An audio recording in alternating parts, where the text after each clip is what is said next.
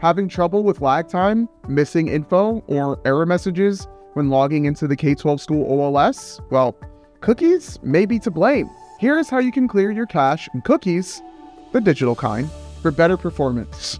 So you're going to want to start by closing down any multiple web browsers you might have open, things like Chrome, Firefox, or Safari, and just leaving one window open.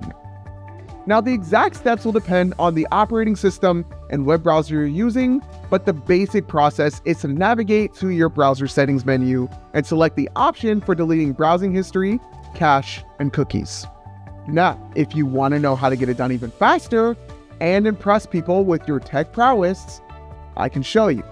While you're in your browser, use the keyboard shortcut Control-Shift-Delete on PC or Command-Shift-Delete on Mac, which will take you to the menu where you can select how much data you want to clear.